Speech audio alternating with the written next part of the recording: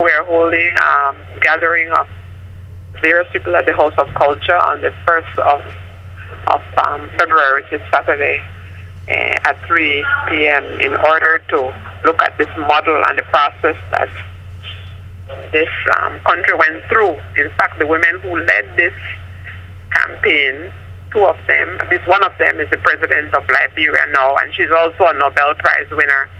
So we will be having panelists to address some of the points that emerge out of this documentary. Well, we would like to see a conversation taking place from all walks of life in Belize that goes beyond talk to believing that we can be peacemakers, that we can overcome the challenges, that we are not powerless in the midst of the turmoil and violence taking place in the country. Because the film addresses the role of interfaith cooperation, working together as different groups and organizations in addressing the issues that they face in Liberia.